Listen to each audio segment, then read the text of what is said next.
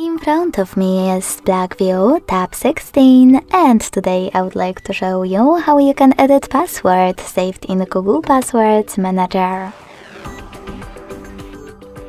Start by going into Settings and scrolling down to access passwords and accounts.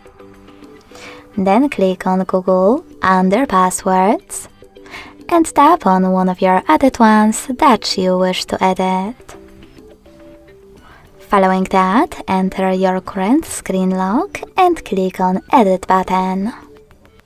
Finally, you can change wherever you wish to.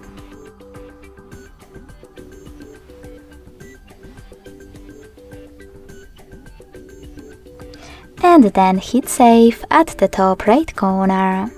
So when I do that, as you can see, my password has changed. Thanks so much for watching. If you enjoyed this video, leave a like, comment and subscribe. Bye!